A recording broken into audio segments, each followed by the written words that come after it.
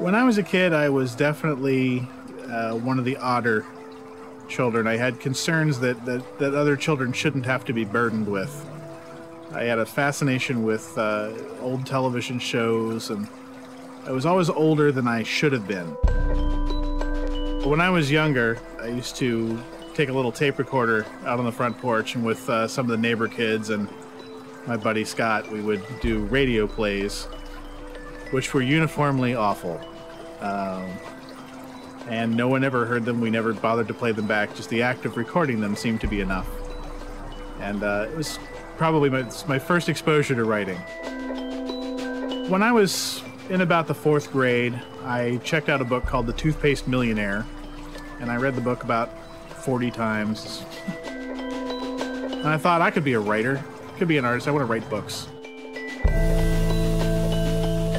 I actually ended up falling over into the comic book arena around the time I turned 10 or 11. And I got fascinated with the people who wrote and illustrated comic books.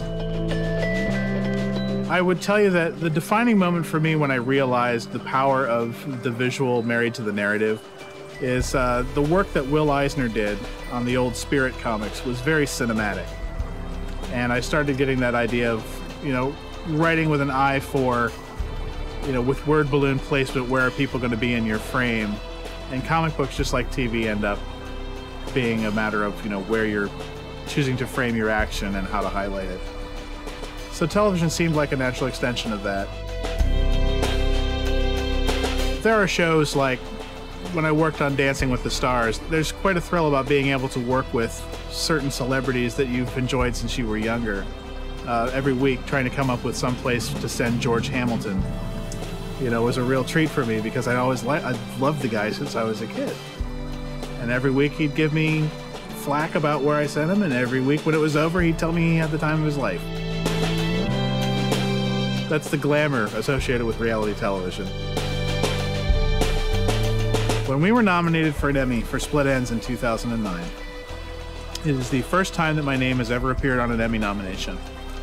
And I can remember when I joined the Academy in 2002, going to my first Emmy Awards and sitting in a room with 10,000 people at the Shrine Auditorium and looking around and thinking every person in that room took the risk to do this for a living. And I thought, how cool is it just to be a member of this thing? And to get nominated for an Emmy 7 years later. I mean, you can't imagine how great that feels. I find no shame in being close to my parents. I'm lucky enough that I have the kind of support system that you absolutely cannot move forward without. My folks were behind me when I wanted to go to art school. My folks were behind me when I wanted to go to film school.